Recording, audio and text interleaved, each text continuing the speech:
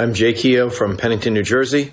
Grew up a Republican and have watched the party devolve, stray far from its roots of fiscal responsibility and states' rights to an unrecognizable version today. I did not vote for Donald Trump in 2016. We in New Jersey knew him well, knew precisely what he was and sadly what was likely to happen if he were elected. It is impossible for any thinking person to even consider voting for him in 2020.